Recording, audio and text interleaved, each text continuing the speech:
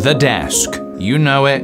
You love it. You may even have one yourself. A lot of people tend to ask me about my desk setup, what kind of stuff I use for streaming, and my general creative endeavors. So I thought I'd give you a tour of my desk setup, and then the next time someone asks, I can just direct them to this video. I will say right at the top, I don't think I have the most aesthetically pleasing desk, but it is as functional as it can be to suit my needs. And so I have surrounded myself with the things that I find most essential to me to get the things done that I need to do.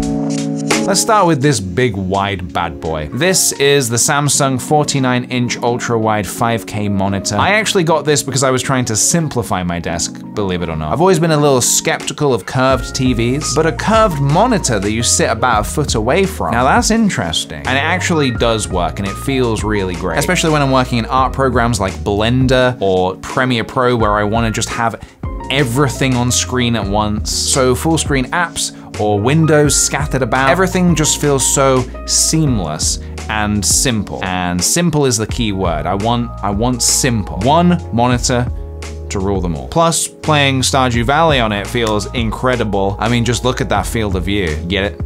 Field of, you know what, never mind. No point in having a monitor if you don't have anything to plug it into. This is my NZXT tower. Is that how you say it? Or is it next? Either way, that is my tower, which may seem a little small and unassuming, but do not be fooled. Considering its smaller stature, its guts, its innards really pack a beefy punch. For anyone who cares, here are the specs of the computer, which is all great and everything, but the best part about it is my CPU caller does this. Bobby, baby, Bobby, booby. This is a Nintendo Switch. Don't know if you've heard of them. My dad works in Nintendo, he hooked me up. I like to have a spare dock in here so I can just plonk my Switch in and get going. And the cool thing actually about playing console games on this monitor is you can customize it with split screen however you want. I have a camera sitting just above the monitor for filming and streaming. I use a Sony a7S III for streaming, which is overkill, but I have the camera anyway, so I just plop it up there and it can get to work. Sitting atop this large felt mat is a Razer mouse and a Steel Series keyboard. I feel like I go through computer mice so quickly. They just keep dying on me. To be fair, Fuji did attack my previous mouse. Feels appropriate, cat versus mouse, you know. And it's so hard to find a good gaming mouse because so many of them look like cheese graters. I don't know what that's all about, but I don't like it. I used to use a full-size Razer keyboard with a numpad, which arguably I should really still be using for Blender purposes, but I'm getting on just fine with this one. I really like that it's a little smaller, it takes up less space on the desk, and it also has a very satisfying clicky-clack, which is vital. To the right of my keyboard is an Elgato Stream Deck. This has got a bunch of pre-programmed stream-related shortcuts and quick access to a bunch of fun music and sound effects and things like that. Particularly when I'm streaming, I like to put on a bit of a show, come up with silly bits on the fly. So having access to music like this at the push of a button, it helps keep things moving, it keeps it fun. If you are a streamer, a Stream Deck will be your best friend. You don't have to get the extra large one. Elgato do other Stream Decks with varying functionality. I just like the big one because me likey many buttons. Over to the left, I have a Go XLR, which is really great for streaming, but also good for everyday general use. PJ, what does it do? Well, Reverberant Watcher, it does many things. Mostly, it takes the sound from your computer and it separates it into 4 different channels, which can be controlled with these sliders. It's very helpful for adjusting the sound of your microphone, or the game, or your music, whatever you want. It's highly customizable. I will say it's slightly too big for my liking. There is a smaller version of it, but it omits these buttons here, and I need these buttons because when I press them, they go fish on. I've got 3 Elgato key lights which illuminate my face when I'm streaming or filming. You can adjust their temperature and their brightness so you can get the exact look you want. Also, speaking of lighting, it's very subtle, but I have a Philips Hue bar sitting behind the monitor, which blasts some color against the wall. It makes for a nice bit of backlighting when the lights are all off and you're in here at night gaming in the dark.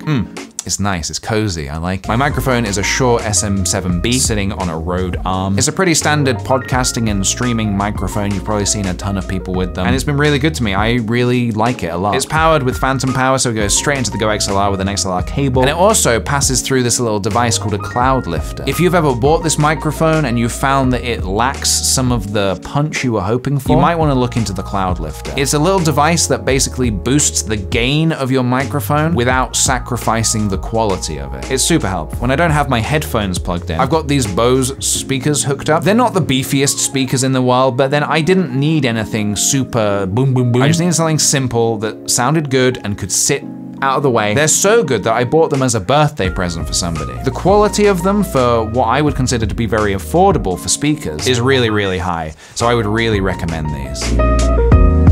Every desk needs some little bits. I don't really like unnecessary clutter, so my little bits are just the things that I use regularly. Post-it notes. I need to remind myself of things all of the time, and the best way for me to do that is to scribble it down on this note and stick it somewhere that I will see. A pack of official KickThePj playing cards. Why do I have playing cards on my desk, you may ask? Well, very regularly over on my Twitch streams, we like to play a little card game called Higher or Lower, where the chat has to predict if the next card will be higher or lower. 9. Ooh. I'm thinking higher.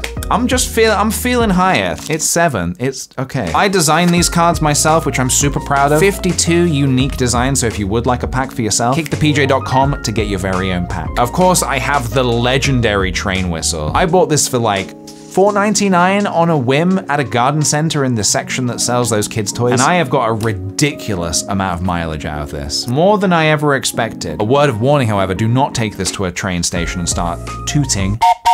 That is illegal. I also have a little fidget cube knocking about. When my hands aren't on my keyboard, I like to have something in my hands to spin or flick or fiddle with. So sometimes a pen, sometimes this cube. Very satisfying.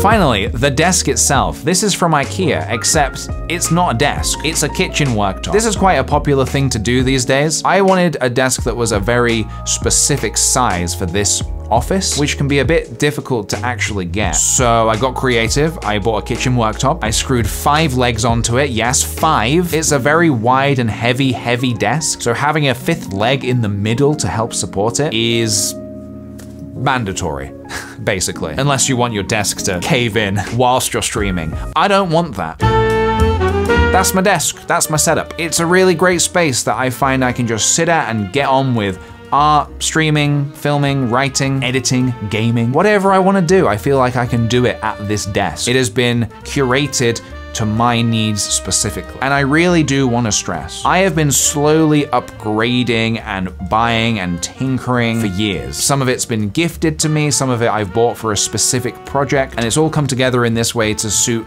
my specific needs. So what I'm getting at is you don't necessarily need all of this or any of this, in fact, to make art or stream or edit or whatever you want to do. This is a result of doing all of this for many years. Thanks for watching, I hope you enjoyed this video. If you do have any questions, do let me know and I'll try my best to answer it. Thanks very much for watching this video, stay rad, and I'll see you in the next one. Goodbye. Fish on!